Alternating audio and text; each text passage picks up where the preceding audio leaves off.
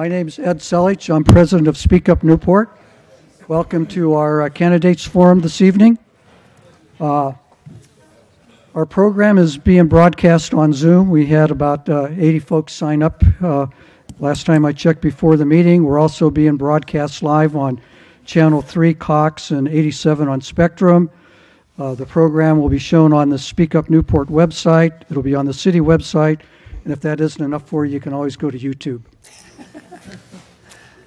We've got a few VIPs here this evening I'd like to introduce. They're actually, looks like they're all former Newport Beach mayors. We've got former Mayor Steve Rosansky. Steve, around there somewhere. Former Mayor Rush Hill. Former Mayor Evelyn Hart. And former Mayor Keith Curry. I want to thank the Bungalow for providing the food. I hope you all enjoyed the food you had this evening. Before I get into the program, I've got a couple of announcements. On May the 11th, which is our normal second Tuesday of the month program time, we're going to have a program on the Measure B elected mayor proposition that's going to be on the June primary ballot. And Noah Blom from the City Council is going to speak in favor of Measure B, and Walter Starr will be speaking in opposition to Measure B. And that's reception is at 5:15, and the program starts at 6 o'clock, just like we normally do.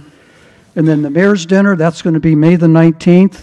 You can get a ticket on our website or be an underwriter. You want to do it quickly. We're selling out really fast.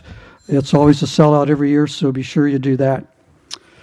So before I get into the program, I'm going to describe the new supervisor and assembly districts that we have. And so if we can show that on our Zoom program to the guys in the back room there. And on the screen inside the room here. We get that up on the screen, guys?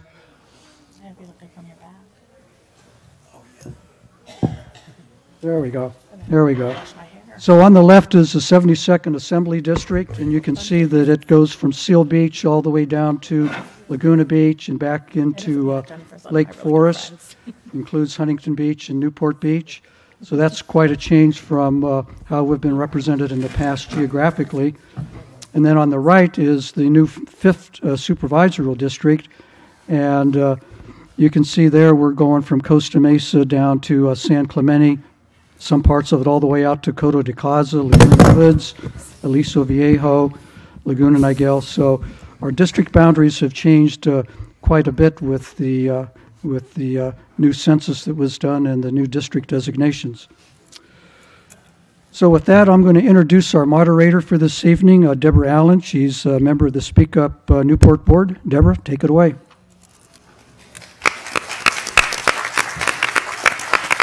Thank you, Ed.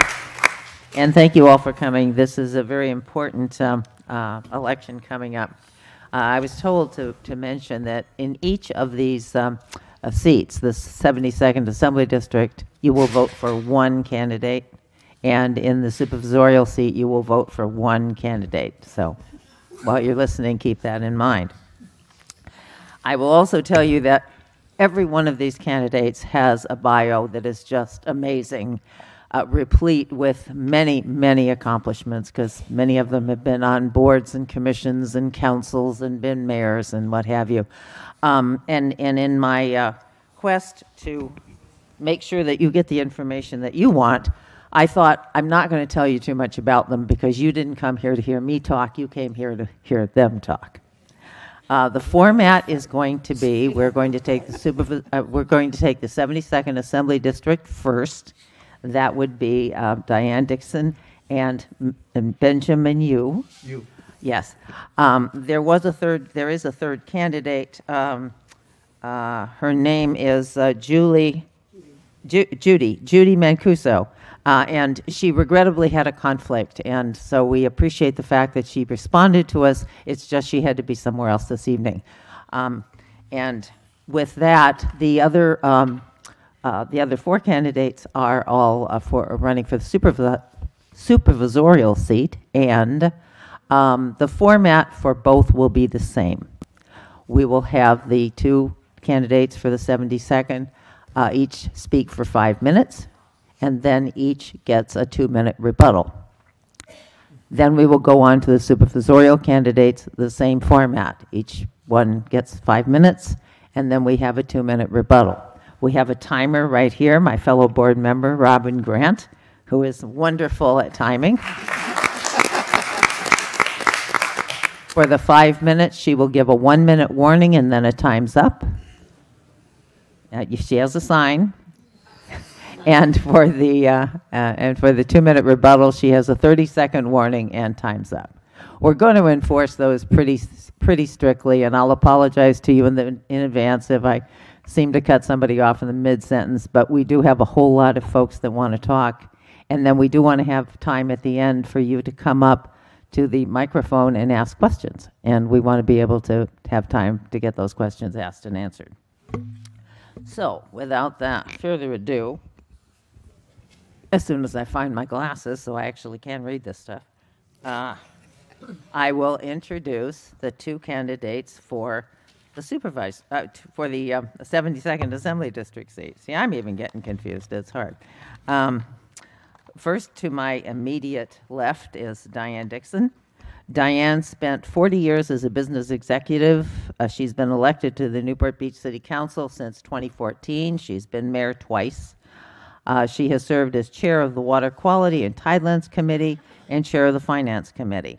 She's actively involved in holding town hall meetings with her constituents, business owners, and residents. She's been an active member on several philanthropic community-based boards of directors for nearly 4 decades, including United Way, YMCA, Public Television, USC Board of Counselors, and on and on.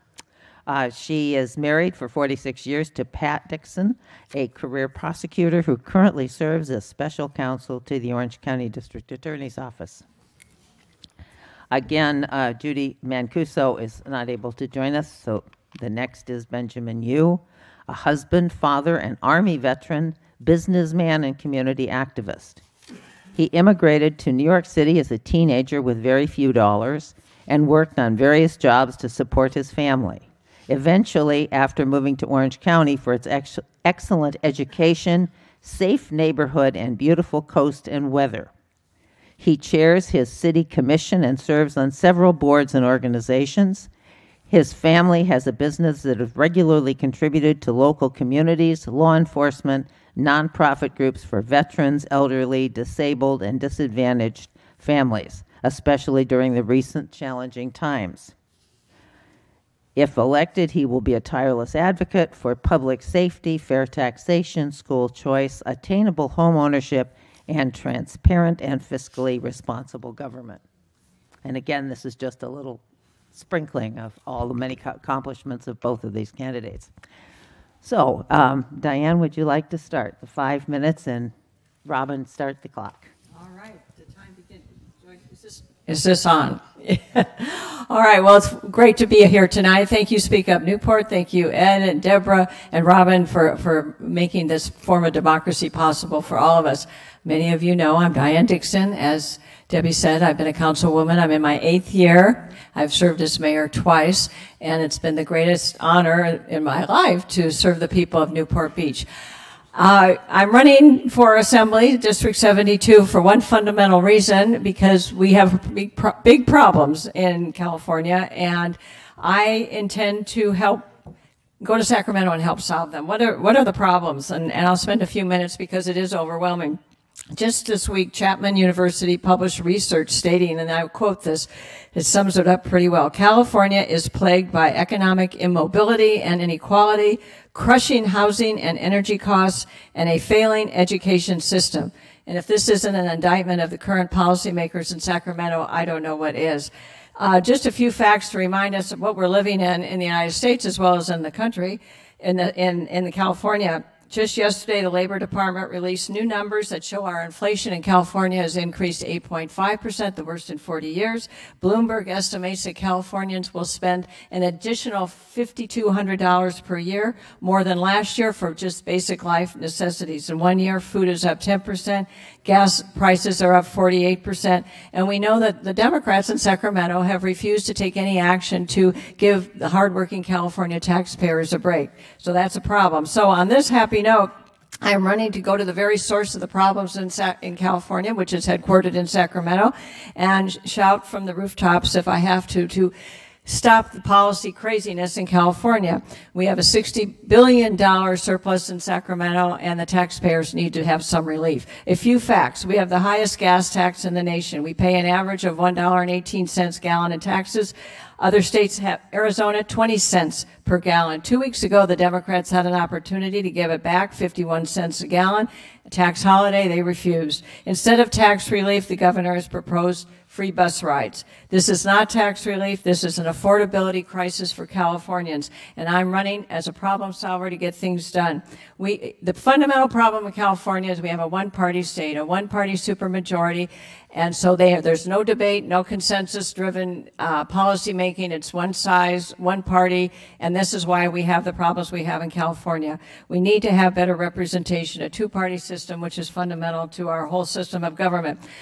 I want to return, I think we all want to return California to be the golden state that we all knew it would be. Let me just tell a quick story, because we're losing business and residents. And as I walk this district, people are telling me, well, I hope I'm here in June because I just sold my house and I'm moving to Tennessee. I heard that Sunday when I was walking. Texas is claiming to be the next golden state. I heard the governor of Texas was here a few weeks ago. He told the story of Elon Musk wanted to expand his manufacturing plant in Fremont. And Newsom said, well, it's going to take about 5 years and all these long list of permits. Elon Musk, this is a true story, said, well, I'm going to go talk to the governor of Texas. He goes, and that was July of 2020. By December 2021, last December, the plant was up and running with 5,000 workers. So we are losing jobs. We're losing good manufacturing capability. California ranks 44th in the country for manufacturing. Manufacturing is what brought middle class jobs and family life and life to California, and we've become a service economy. We have to restore higher paying jobs in California. We also have the highest electricity prices. We have 50% of the homeless. We have 50% of the welfare. Homicides are up. Okay, crime, public safety. We must make crime illegal again. Too much crime, public safety is my priority, ending homelessness, working to solve homelessness, education choice, lower taxes. We tax too much. We're the second highest tax state in the country. There is so much that needs to be fixed because one party has been in control for 2 decades. We all know that's the source of the problem. We've got to change the public safety laws. I've been married 46 years to a career prosecutor, so public safety is the most important thing. We have to support small business, parental choice, education choice, and get this state back on the right track. It is clearly not on the right track, and that's why I'm going to Sacramento, and I appreciate everybody's support. Thank you. Am I on time?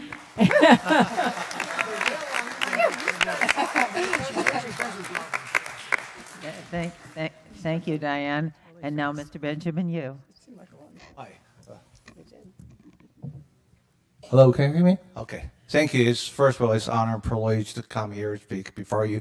I come my family vacation short, so I drove 5 hours from Vegas back home for this 5 minutes here, so I'm gonna cut short about who I am.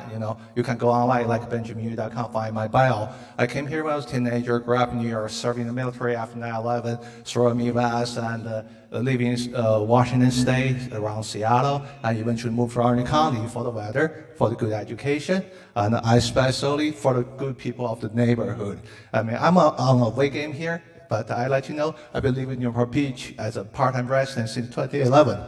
There is called my married Newport Coast Villa. My family own a partial fraction ownership there. My favorite place is that beachfront and burger. And my most exciting experience is waiting at the Dory Market at 4 a.m. in the morning. Not just for the fish, but just for standing there and chatting with people, wait for the sunrise. Okay, go back to California. It's a beautiful state, but I live at both sides of the coast of the United States. It's so beautiful. It's the great country on the earth, but what we experience in California is no different than what we see in the European country, in the both sides of the coast, that the policy can go wrong which have a lasting effect not only on us, but for the future generation to come. I'm only 39 years old, but I have been working for last 21 years, so I have, various sectors where small business owners, especially, we realize it's very challenging during the pandemic time. And we see the transformation of the society and how a lot of jobs got lost with the increase of labor costs, the clog of supply chain. And what we're gonna do here is deal with the future. In California, Proper 47, 57, bad policy passed by voters with good name many years ago. They have a lasting impact on us. What we need to reclassify some of the non-violent crime as a real crime. The folks who did the crime need to go to jail. The folks who did the crime need to pay their time restitution to the victim. In this country, we are sharing the personal responsibility, but in California, that personal responsibility was lost due to the bad policy in Sacramento. And the homeless, that's one of the issues impact every community throughout California, and especially it's important in our county because what we see here is this very prosperous county here. However, from the Santa Ana and the riverbed is spread into every part of the county, that we got the folks who fall through crack the assistance, who may have financial problem, mental problem, substance abuse problem, addiction, who need our help to get back on their feet and get back to become contributing members of the society. Once again, what happened is the system failed them. Throwing money to the problem is not the solution. The solution is you need to head on to solve every single issue, get the people exactly the help they need. When I got back from military, quarter of the homeless population are military veterans.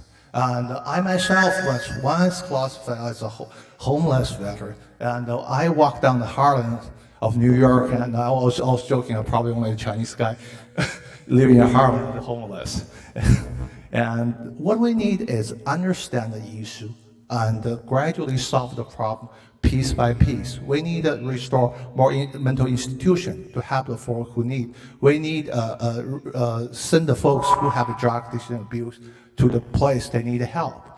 That's the thing we need to shift the policy in Sacramento. And go back to gas, we don't even have to mention about last month, I talked about it. That's the first time when I live in America, fuel the gas tank over $100, because this failed policy in California. We have a $5 in Las Vegas. We have $4.50 in Arizona. I don't even mention maybe $4 in Tennessee. What we have here is there's a few things we can solve the problem.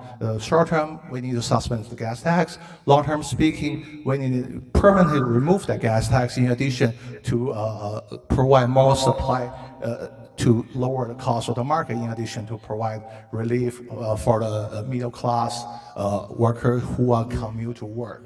And additionally, as a veteran, I would say California is one of the most regressive states in terms of their program toward veterans. Most of states have a full tax exemption, have more benefits for the veteran who for and suffer for us, but in California, the tax exemption is minimal, and all the program is just literally going slow motion and under budget. And for more information, just go online. You'll find more information from me through the campaign. But as I said, we need a new generation of folks to understand and fight for us. Thank you for your time. Thank you very much.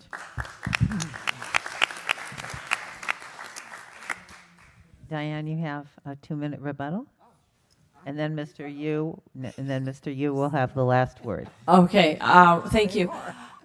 California is a great state. That's why we live in California. We live in a beautiful community, Newport Beach, that exemplifies all that's beautiful about California. But we have policies coming out of Sacramento that have really changed the business, the educational, and the public safety dynamic of this state, and it's changed dramatically, as we all know. I'm not telling you anything you don't know. I'm going to Sacramento to have a voice representing cities. That's what really was my reason why I'm running. As a city official, I see the power grab. I call it the giant sucking sound that is taking power from local governments and depositing it in Sacramento. I call it Moscow on the Sacramento River. It's taking local government's control and authority on land use and planning and public safety and education and sucking it up to Sacramento for central planning purposes, whether it's affordable housing or whether it's education and public safety. It cannot be a peanut butter approach.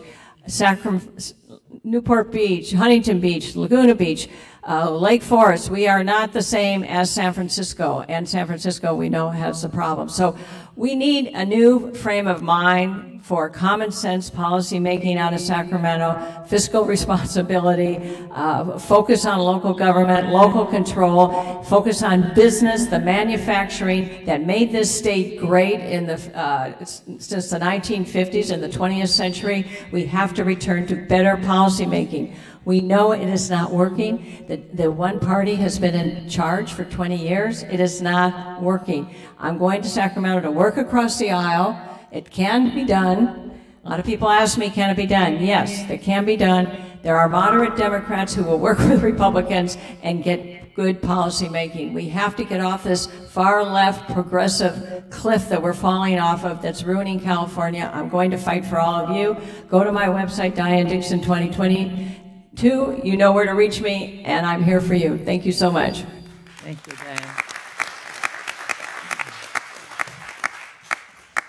And now, Mr. Yu, you have 2 minutes. Okay, it's not much really rebuttal because not much policy difference between me and Diane here. But what's differentiates us here is party.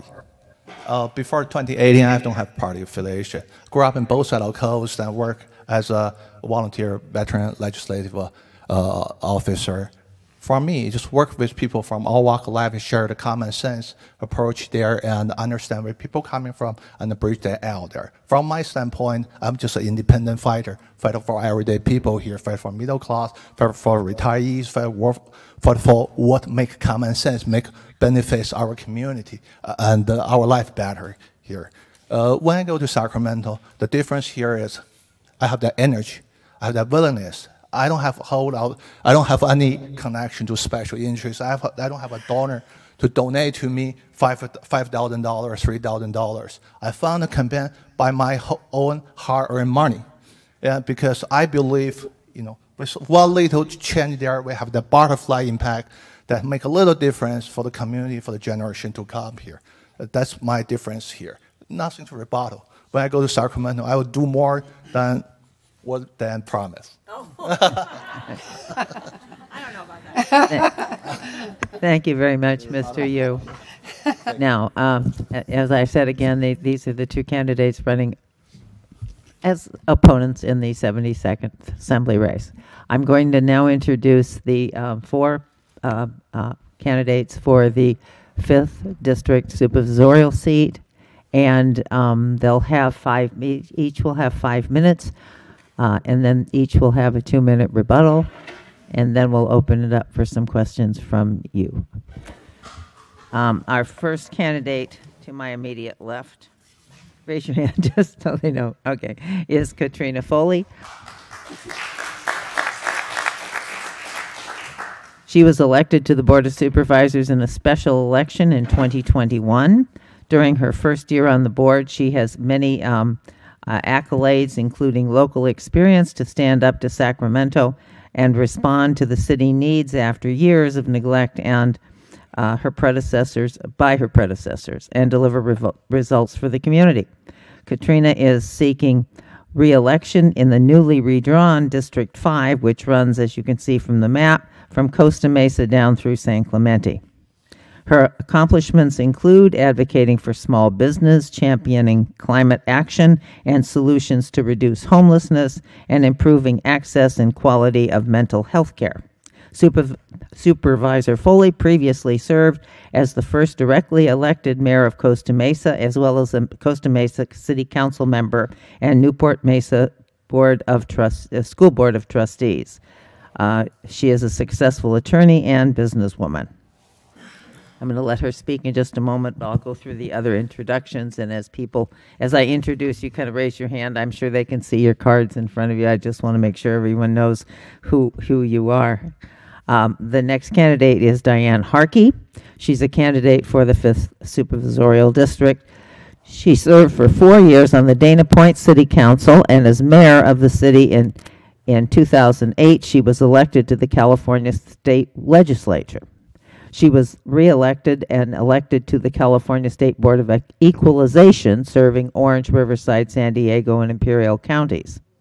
And she was chair of that organization, the first Republican chair in 15 years. She graduated cum laude with a degree in economics from the University of California, Irvine.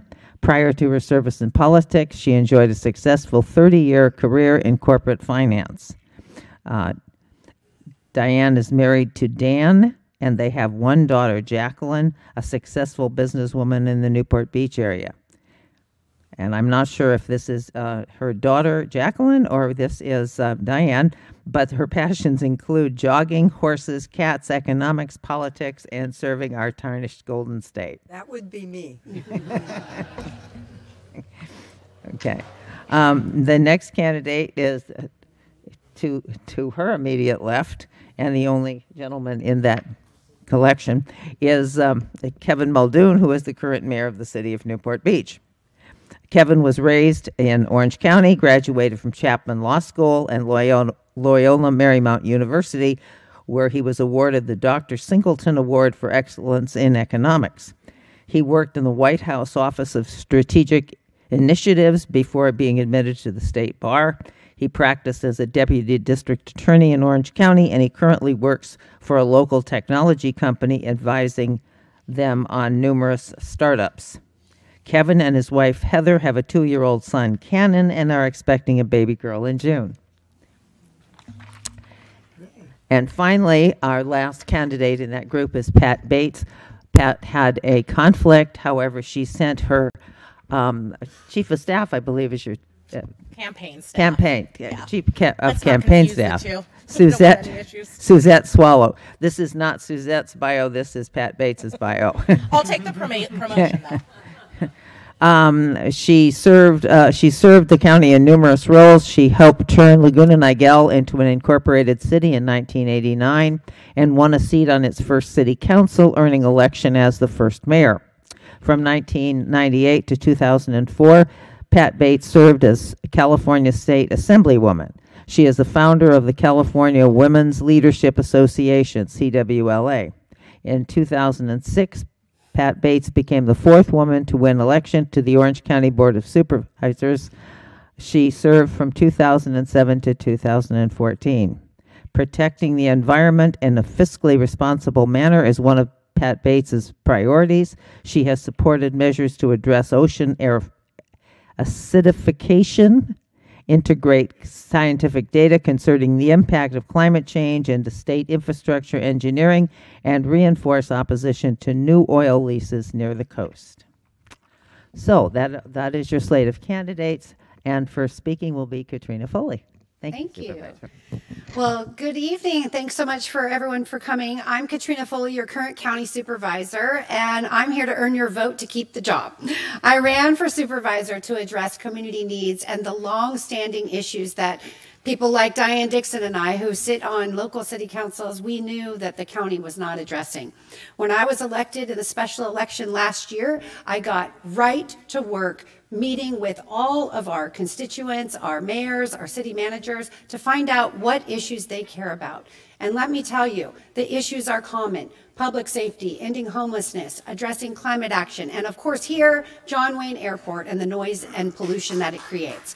We also, as public safety is our top priority in our office, I actually brought on a Newport resident and former police chief, Dave Snowden, to be my public safety advisor, because advocating for community policing, making sure that our county is safe and our neighborhoods are safe, has been always my top priority.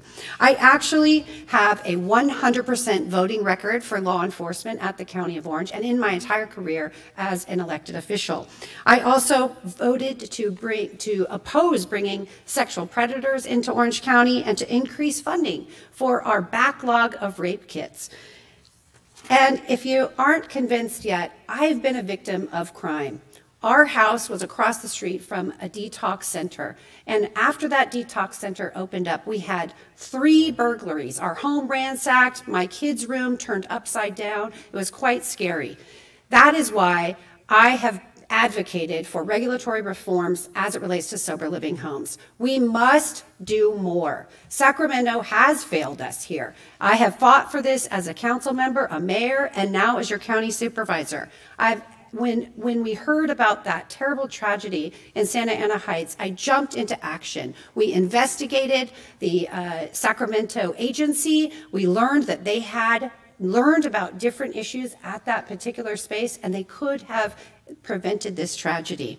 So what do? We have to all stand together. That's why we're partnering with the County of Orange and the City of Newport Beach to put forth regulatory reforms, a model ordinance that as a mayor in Costa Mesa, I helped adopt and initiated a litigation strategy to defend.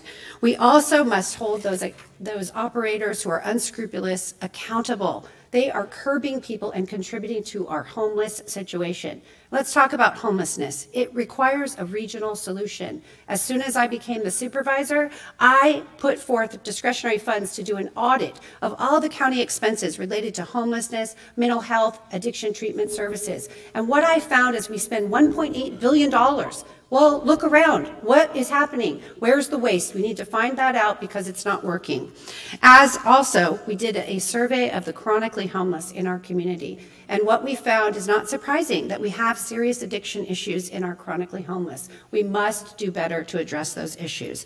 As Costa Mesa Mayor, I partnered with the City of Newport Beach, and we worked together both with former Mayor Dixon here as well as Mayor O'Neill to build a Costa Mesa Newport Beach shelter, and that has made a lot of difference. It's those kinds of models that we need to continue to work on throughout Orange County. I also believe that encampments should be intolerable. We should not tolerate encampments. We should do something like what we are doing. I secured $3.6 million from the state to clean up the encampment at Talbert Park. And we also, yes, a resident nearby, she's very grateful. We also, as part of that cleanup and restoring that park, we're going to take 61 people and turn those into, and help them to get housing. Working with the mayors of the city of Huntington Beach, Costa Mesa, and Stanton, we also worked on finding veterans permanent supportive housing and converting old crime-ridden motels. Protecting our coast, protecting our environment is a top priority for me. Many of you may have seen our action that we took to protect our coast during the oil spill. That's the kind of results I will deliver. Responsiveness, listening, learning, and taking action. I want to announce that we are soon going to have a fly-friendly program. Over this last year, I've been working tirelessly to reduce the noise and the pollution over your skies, and we're going to be announcing that in the next couple of weeks. Also wanted to just make sure that you knew that as your watchdog for the county, I have worked tirelessly to make sure we do not have secret no-bid contracts, that our taxpayer dollars are being spent wisely, and that we have metrics for success to deliver the services that Orange County deserves and needs. I love this community, and I hope that I can earn your vote this month. Thank you. Thank you.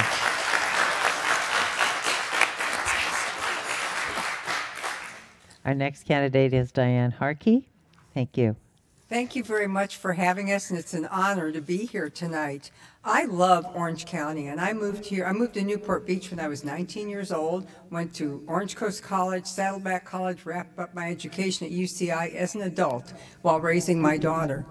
And I had a career here. I worked in the Fashion Island. I worked on MacArthur and Jamboree, as well as in the Park Plaza area with Bank of America, and I ended up in their National Home Building Unit all the time while raising my daughter. I got involved in public service as an elected official in 2004 because my daughter had graduated and went on to college, and I was finally free to do that thing. Protecting our neighborhoods is like #1 priority with me. We have beautiful neighborhoods, and we need to ensure that law enforcement has the resources and the tools that it needs to do so. The county supervisor funds the sheriff, the jails, the district attorney, and all investigative services. And this is really important because they coordinate with your police departments. So that's #1 priority with me, because we are a little bubble here, kind of an island in a sea of a lot of crime around us, and that's not by accident that we're safe. It's because we elected some good people. We need to fund them. Preserving our quality of life. I want to protect citizens from overreaching government mandates, which impact our day-to-day life as well as our business community. I do oppose mask and vaccine mandates, and I promote therapies and treatments now because we have moved from pandemic to endemic. And it's time for us to move on and use our UCI and Hoag and all of those communities that we have in the health area to get us the services that we need, and we can replace we can add to the vaccine sites some of the treatments so that people can actually get treated when they get sick, because most everything now is asymptomatic. Reduce homelessness, really a big issue in this district because there are three categories or three areas of the county, and this is the area that really doesn't have a cohesive plan. You can move people out if you have somewhere to move them. I have been working with nonprofits, family assistance ministries, just got introduced to Illumination Foundation, and of course there's Be Well OC. All of those things for homelessness. Mental illness is so important to me. My sister became paranoid schizophrenic at 50 years old. After the 2008 crash, the world crashed for her, and she had a PTSD reaction. It took me 5 years working with county services, working with the sheriffs, getting her in hospitalization, going back and forth with doctors. Finally, I got a conservatorship of her through the grace of God. And I would like to work a little bit more carefully with families that are having problems to allow them, show them what I did so that when the time came, I was able to intervene. And she's fine. That was 2013. I released her conservatorship, and she's great. So this is not, this needs to be treated like an illness. It should not be treated like a plague or something that is not correctable. It is in most cases with medication. Work to preserve our natural resources. Beach and trails and open space. I'm on the beach every day. I love it. And I ride the trails with my horse. I jog. I love this area, and we have to preserve it and be sure that it stays good for tourists and better for us that live here. Support our communities is really important. I want to help our local businesses to thrive. They've been through the pandemic, and now they're dealing with, the inflationary impacts, labor shortages. Whatever we can do to streamline regulations and not to put more pressure on them, I think from the county level, I will do. I will work with cities to be sure that we have those needs met. Transportation issues are going to be really important. This section of the district, the Costa Mesa, Newport, and Irvine section, are grid pattern streets, totally different needs than what you'll find in South County, where the 5 is actually the main thoroughfare through most of our communities. It's spaghetti down there because of all of the topography, the hillsides. It's just very different. So we do have a lot of land use because of my career in banking and finance, as well as home building and all of those things development. I'm running out of time. The Rancho Mission Viejo, Ladera, Branch, Coto de Casa are all unincorporated areas where the supervisor will ask as a mayor and also have permitting. And I will be able to streamline and help them and be sure that I watch the contracts that we have for the airport and the harbor. So thank you very much. Diane Harkey, pleasure to be here. Thank you. Thank you very much. Your next speaker is Kevin Muldoon. Kevin? Thank you. Mind if I stand? Thank you so much for hosting us, and thank you to Speak Up Newport for putting this together. My name is Kevin Muldoon. I'm the current mayor of Newport Beach. I'm accompanied with half of the other former mayors this evening in the room tonight. It's great to be here with you all. I was raised here in Orange County, and I'm privileged enough to be raising my family here in Newport Beach. I do not own Muldoon's Irish Pub.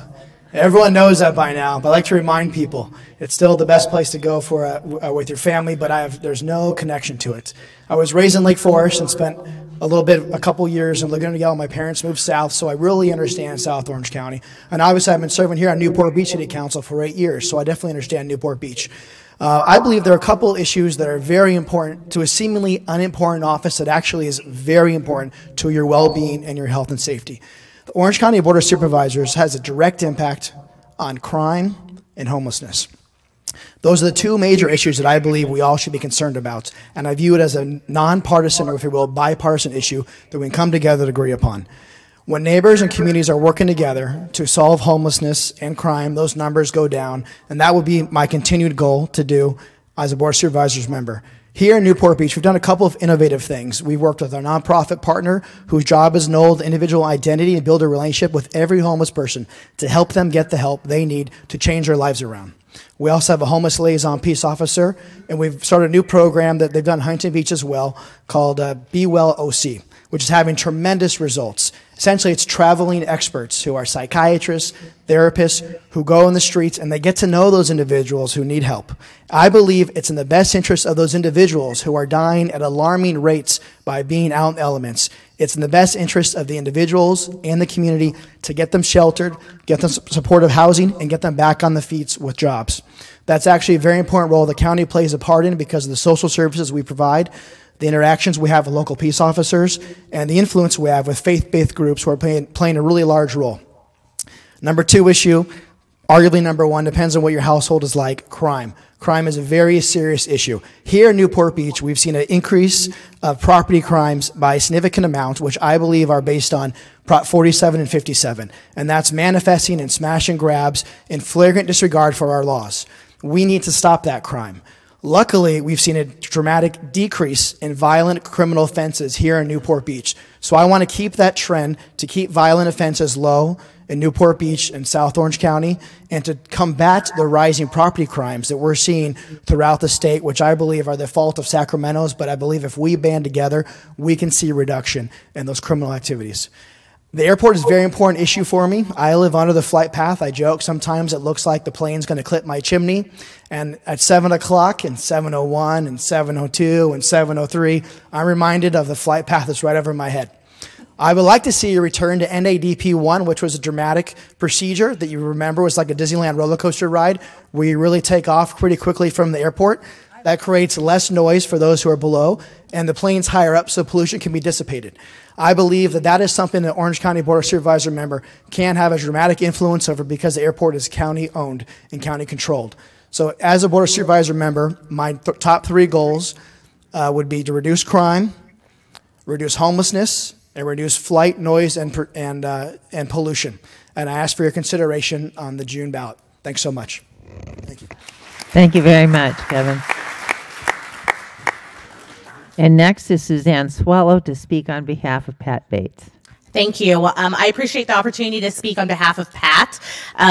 Before we got this invitation from Speak Up, she had committed to do something with her family, so I appreciate you letting her honor that commitment to her family. So for those who don't know, Senator Bates was the founding mayor of Laguna Niguel.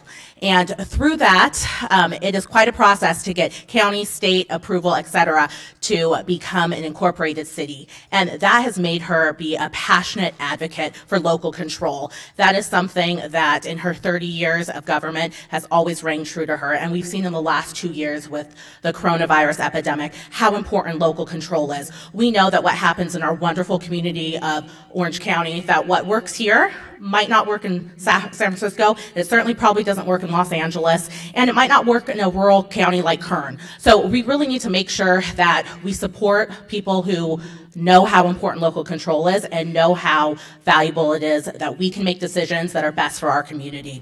So after being elected to council, Senator Bates was elected to the Assembly, where she served for several years, and then she, as was mentioned, she was the 4th woman elected to the Orange County Board of Supervisors, and currently she is serving as one of Orange County's state senators. So she has 3 issues that are very important to her that she is committed to working on. And those 3 issues are, first and foremost, as we've heard a lot, homelessness.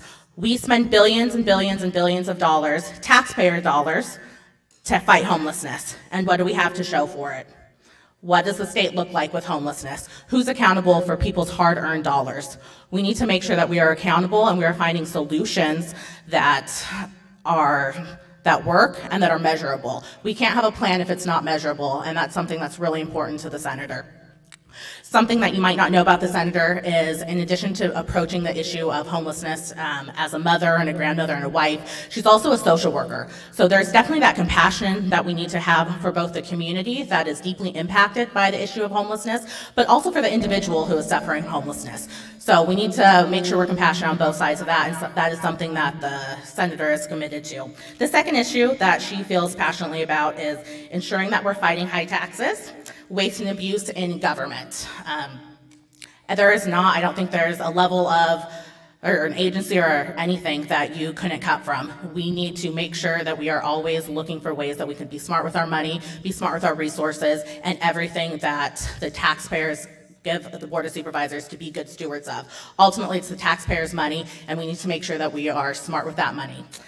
Lastly, she is committed to ensuring police and sheriff have the resources that they need to fight crime. That's something that you've obviously heard from everyone today. Crime is up, and we need to make sure that we have people that are passionately advocating for our sheriff's department, for our local law enforcement agencies, that they have the dollars and the resources that they need. And that's why it's important to send someone back to the board who has those relationships. We're going to see a lot of money coming out of Sacramento and from the federal government because of ARPA. There's a lot of dollars floating around in terms of grants and things of that nature. And Senator Bates is in a unique position where she has been obviously working in the state legislature for a number of years, as well as has great relationships with our federal delegation. So we need a strong advocate to make sure that Orange County gets the dollars that they are rightfully owed, and that is fair, and that the governor or whomever doesn't just give dollars to San Francisco or Los Angeles. And lastly, I'll add, we talked a little bit about inflation and how troubling that is. Obviously, all of us probably saw the report of 8.5% inflation and what that means for Orange County families. I'll tell you, Senator Bates led the effort in 2018 to recall Senator Newman. And the reason she did that is because she was ahead of her time. She knew how critical gas was. We've seen gas double since then. Could you imagine? 4 years ago, she fought that gas tax. We successfully recalled Senator Newman, and now we have gas doubled, and we got to do something about it, and we definitely have to make sure that we have someone on the Board of Supervisors who is going to look at every fee. Every year, the Board of Supervisors has a budget. Every year is an opportunity for the supervisors to comb through that budget and see what we can do. The senator is committed to going through that budget line by line and seeing what we can do for the taxpayers and the good people of Orange County. Thank you, and I hope you vote when you get your ballot next month for Pat Bates. Thank you very much. And next, Katrina Foley will have 2 minutes rebuttal. Okay, well, the good news is that I'm already doing everything that they talked about. And so, so I'm working on watching the budget, making sure that every dollar we spend in Orange County has some metrics for success and is actually efficiently being used.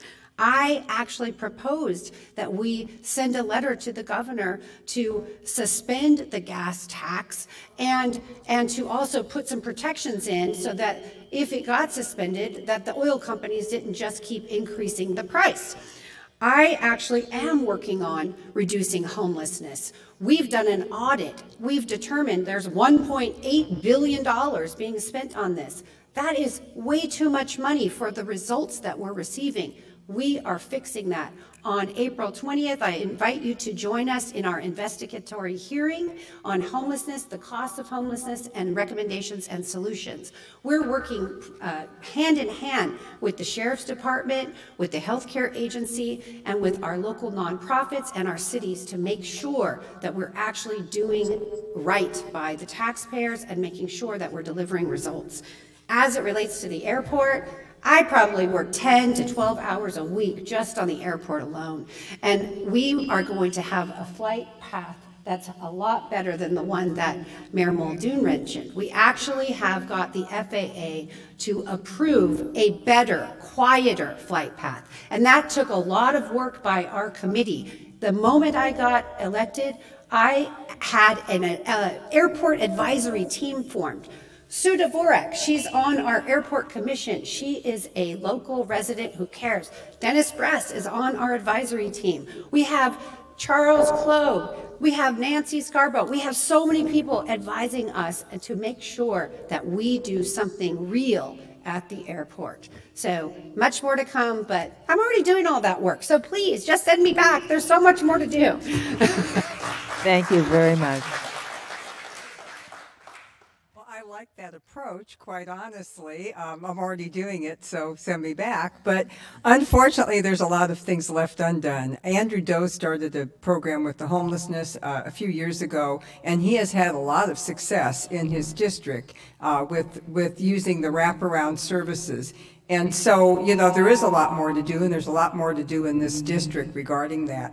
I would like to see us get involved more with the faith-based, which I have been looking into, and also ensure that we segment them into what the needs are. And that's what a lot of these organizations are able to do. Be Well OC is primarily concerned with mental health, and that is a huge service. That's something that we need, and a lot of homeless are mentally ill. 25%, I believe, was our count.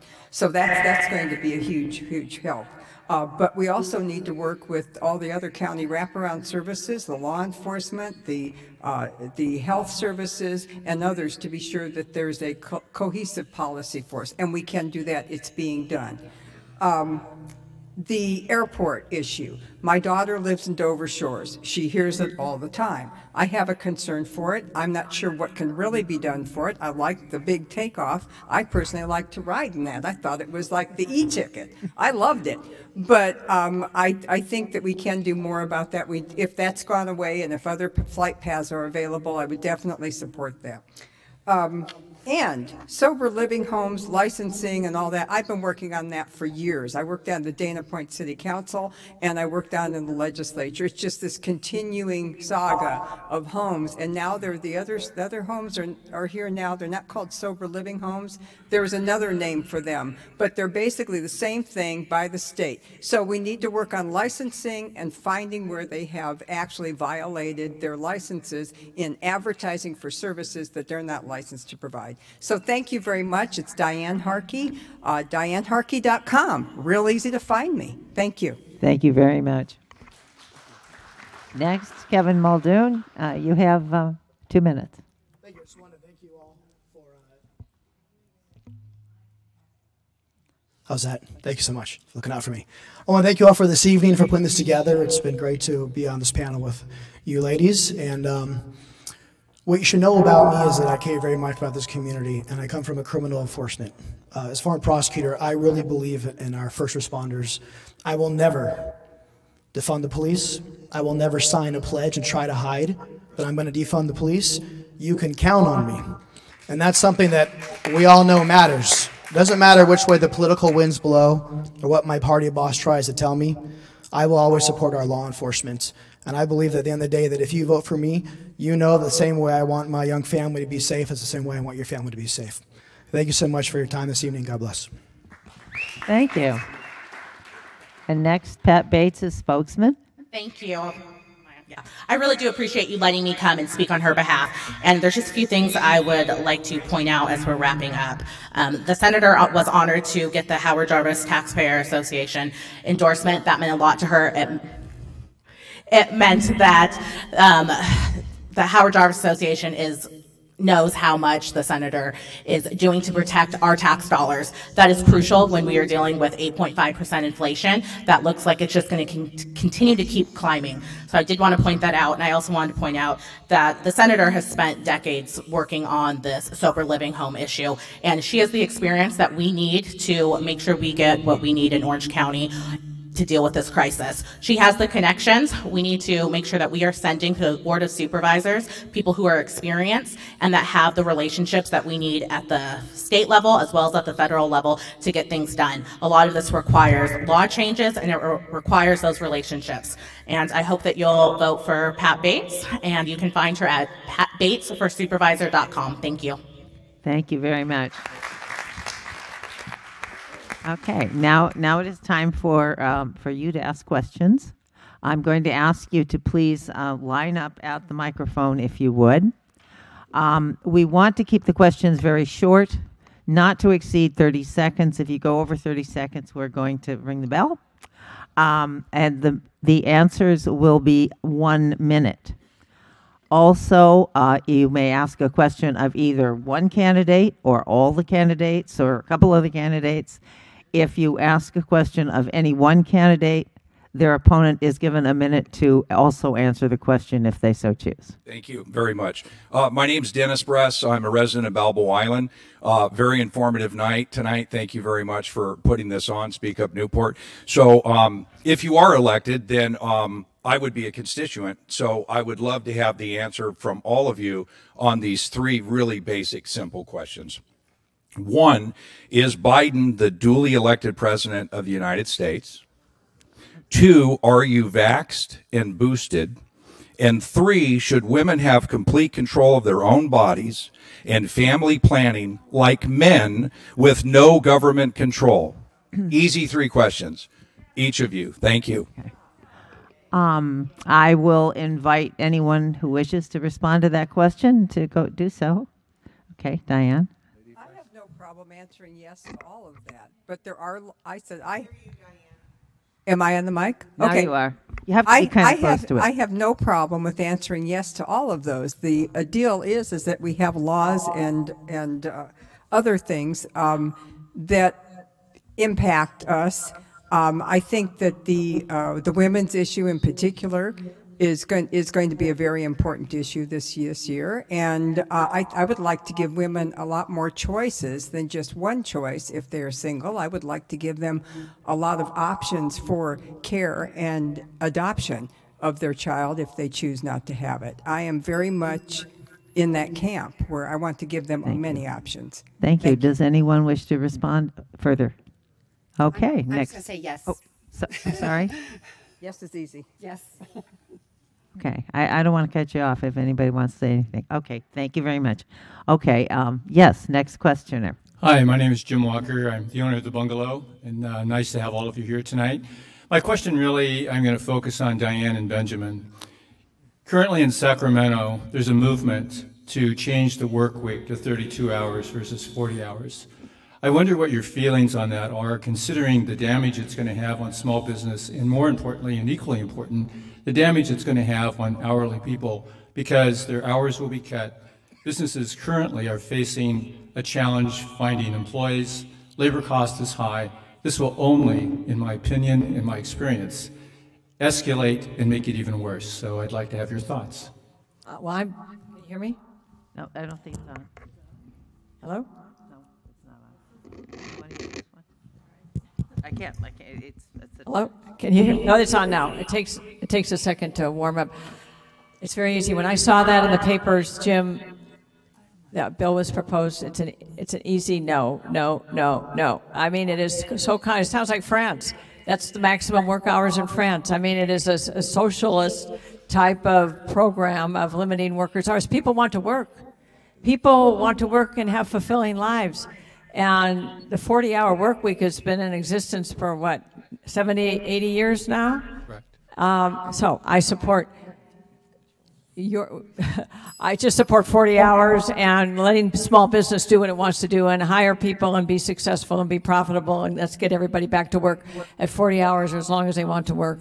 I support that. Thank you. Thank you, Diane.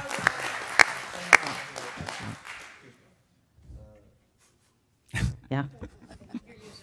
Thank you so much. Same answer here. Perfect. No. As a small business owner, I told you that people have a right to work, and 40 hours a week is pretty balanced work there.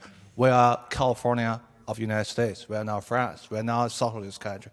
We are constitutional republic here. And especially after, I say, the transformation of society after the pandemic to the endemic, we already face a labor shortage here. And this policy, just like AB5, will only make things worse. Let people choose what they want and how they want. Okay, thank you very much. Does anyone else have a question? Yes, please come right up. I'm a little shorter than the last person. Hi, my name's Susan Meyer. I'm a Newport Beach resident. I live over there by Talbot Regional Park. Supervisor Foley was talking about her personal experience in working with homeless. Personally, I went to the Orange County Board of Supervisors. I had asked them years ago to spend some money, and they refused. They wouldn't even listen to me. Then a couple years later, I became a resident in Newport Beach. I went to the Newport Beach City Council, asked them to join in with Costa Mesa, who is a model city dealing with homeless. They turned me down. Only Joy Brenner said, yes, I want to explore and see what they're doing in Costa Mesa.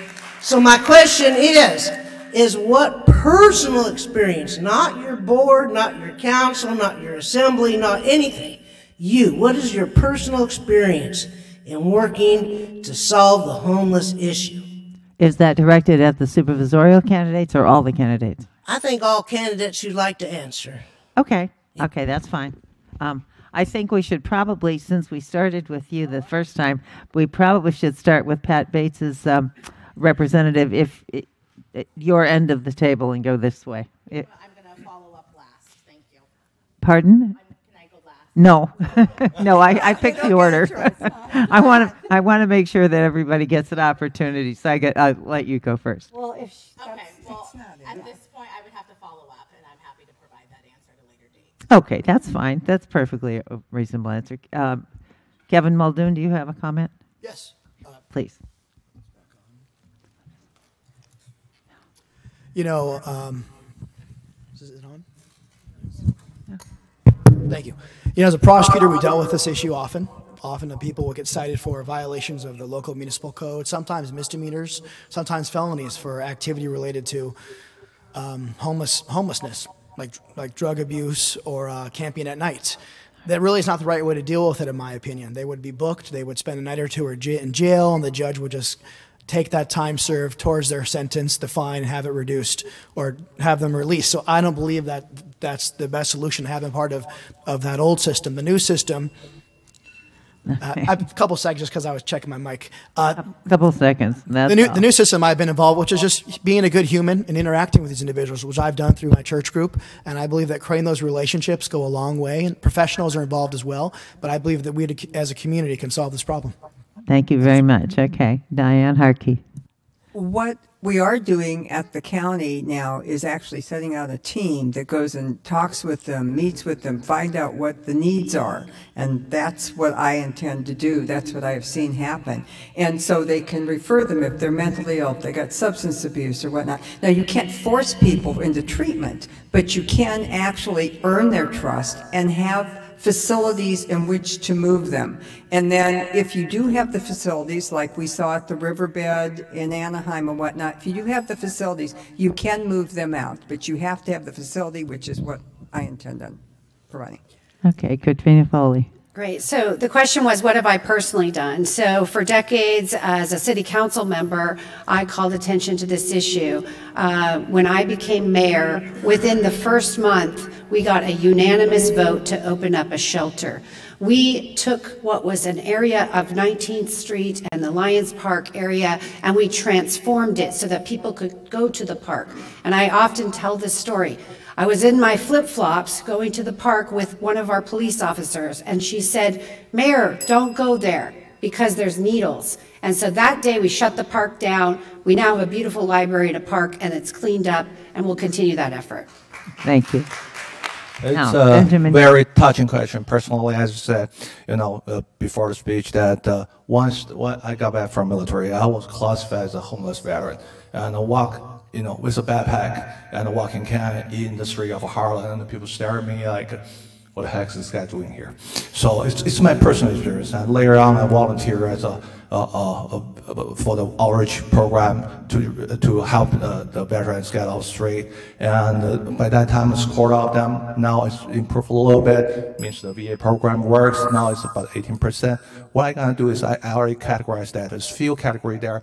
We will have a high-down solution for each of them, and we also have to, from policy side, to shape to get the people that need a help instead of falling through the cracks. I'll say that, and I believe if I got there, we truly will have improvement for the homeless situation here, not just throw the Thank you. taxpayer down Your the time is Thank up. you. Thank you. Okay, can you hear me? That's not working. Give us the other one, Diane. I'll use that one. Oh, I think that was mine. Yeah. Okay, can you hear me? Okay, real quickly. A lot of cities are now coming together. I mean, we've been trying to work together. We certainly started, when I was mayor, I formed the ad hoc committee on homelessness, and Joy Brenner absolutely was a leader, but we were all leaders. We supported unanimously to do the joint shelter with Costa Mesa. It took a while. We now have the surround services through the shelter with Be Well, with CityNet. We are dealing with this. It's now dealing with the chronic homeless, frankly, that refuse help, and we're working with that that through the mental illness portion. So it is a state problem. When I'm in Sacramento, we're going to deal with it directly. We've got $60 billion of surplus. I think we could find a little bit to help the local governments deal with homelessness more effectively and help the people in need. Thank you. Thank you. Yes. Next Good question. evening, everybody. Thank you so much for all being here and enlightening us on your viewpoints. I'd like to ask all of you one question. How do you all feel about the decriminalization of being able to steal up to $950 and not having it be a crime, just being a misdemeanor? We're all faced with the flash and grab and kids in Ralph's Market stealing alcohol and nothing happens. It's a huge problem that we never had in Newport Beach or anywhere in the state of California. What can we do and what will you do to help us with that? Thank you. Thank you for the question. Okay. Yeah. We'll start with I'll you, start Diane. again. It's an easy answer. The voters approved Prop 47 and Prop 57 that changed the felony descriptions of crimes. We have to, when I'm in Sacramento, we're going, in fact, the Republicans have introduced legislation to overturn 47 and 57 to make crime illegal again. And that 950 is just a blank check for anybody to go steal and not be punished. And we know that going to jail is no bail now. I mean, the bail laws have to change, the sentencing laws have to change, parole has to change. That's what I intend to do. And I'm against, to answer your question, decriminalization of our crimes. Thank you. Regarding this specific question, that's our Orange County Register survey. I already answered that. If I got there, the short-term solution would be lower that threshold from $950 to $400, and instead you can receive multiple tickets every day to a single ticket. Just like if you got a warning by the cop for the speeding, the next one he's gonna stop you, write a ticket, and you go to court. And that's a temporary solution. Long-time solution, we need to appeal part of the Prop 47 that make this type of repeat offense a more serious crime than what it is. Okay, thank you. Next, Katrina. So at the Board of Supervisors, we don't get to vote on the state legislature issues, but as a mayor, I didn't support Prop 47 or 57, and I think we all are seeing the impacts. But as a supervisor, I can commit to fully funding our law enforcement, and making sure that they have the tools, making sure we have amazing grit programs, after-school programs, making sure that we have a path, a workforce development path, so that individuals in our community have a path to the middle class and to a career and stability so they won't turn to crime. Thank you. I was there when Prop 47 and 57 passed in AB 109, which turned the long-term prisoners from Folsom down to our county jails. It's all bad policy. It needs to be reversed. As the county supervisor, though, you can fully fund the sheriff's department and all the ancillary services that they need. You can put more people on patrol. It's $950 again and again and again. It's not one $950. So it's really important that we get a handle on this. Thank you. Thank you. Kevin? Yeah, I wrote 2 op-eds opposing 47 to 57 when they were introduced, and they're the daily pilots. And here in Newport Beach, we fully enforce every crime. So we'll take them down, we'll book them. We'll make their lives difficult if they're going to come here and commit crimes. They're not just going to get off with a citation on site, which many counties and cities are doing. So as a county board supervisor member, the county would have the same policy. I would encourage hiring more sheriffs if need be, and I would encourage our sheriffs, who are excellent, to continue to force the law and to make it difficult for these individuals to commit crimes. Thank you. The senator sponsored 2 pieces of legislation that would have altered Prop 47. Unfortunately, the majority party in Sacramento killed both of those bills. It is, it's a problem. It's something that it's why we need to make sure we send good representatives to Sacramento. On the board, though, we can make sure that we're fully funding the sheriff's department, make sure we're working with our contract cities to give them the resources that they need, and make sure that our unincorporated areas are protected. Thank you. I have time for one more question. We lose the room in 5 minutes. Hi, my name is Sue Dvorak, and I have a question about the airport.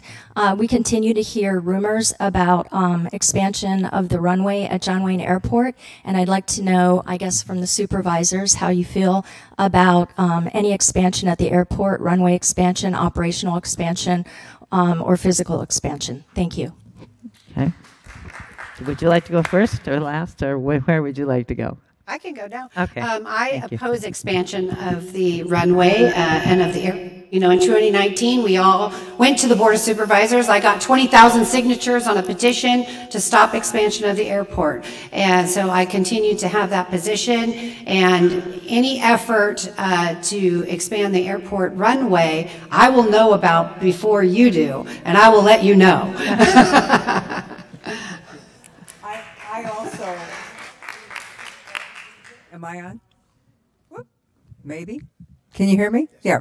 I also oppose any airport expansion. We have Ontario for large flights. They're dying for business. They want business. They want more business.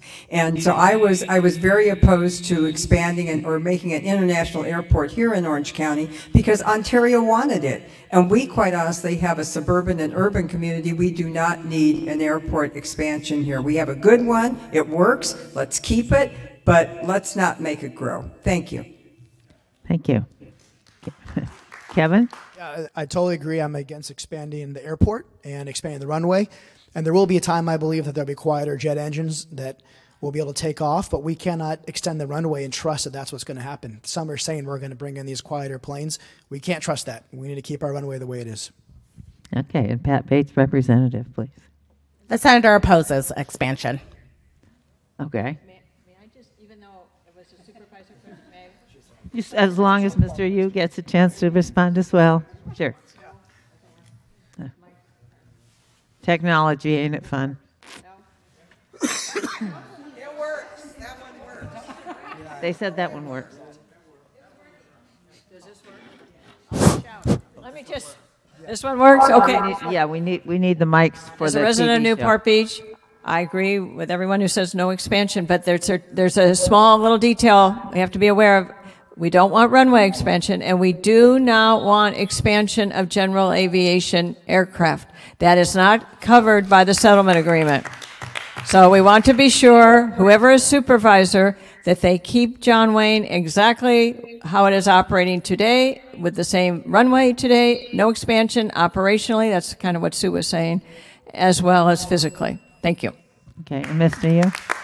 I grew up in part of New York, which is a airplane job like a bomber. And as a former Sky Team and Star Airlines top flyers, I fly out of John Wayne all the time. I think John Wayne is a regional airport, serve the regional consumer needs. We got Ontario there for the international and the cargo. We got LAX, one out there business there. John Wayne should stay where they are. And because the pandemic reduced the capacity, and eventually we should reduce the capacity instead of increase the capacity. As long as it fits the local needs, that's more than enough. What I want here for the John Wayne. Thank you very much.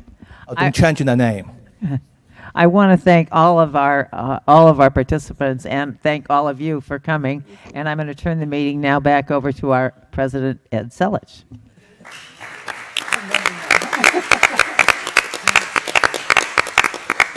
Thank you, Deborah, for doing a great job moderating this evening. Appreciate that. And Robin, you were Johnny on the spot with the bell. Let anyone go over too far. So thank you for all your work, and thank you all you candidates. This really is democracy in action, and really appreciate you guys being here this evening. Just a couple final words here. Remember, May the 11th is the Measure B Elect the Mayor forum here. Get here early. I think it's going to be a crowded room. Mayor's Dinner, May 19th. It's going to be at the new Vea Hotel. That's the old Marriott that's been all remodeled, so be one of the first big events up there, so you want to get up there. Also, again, thanks to the bungalow. Please go out and support those guys. Go down there, have dinner. And with that, have a good evening, and we'll see you on May the 9th, or the 11th, excuse me.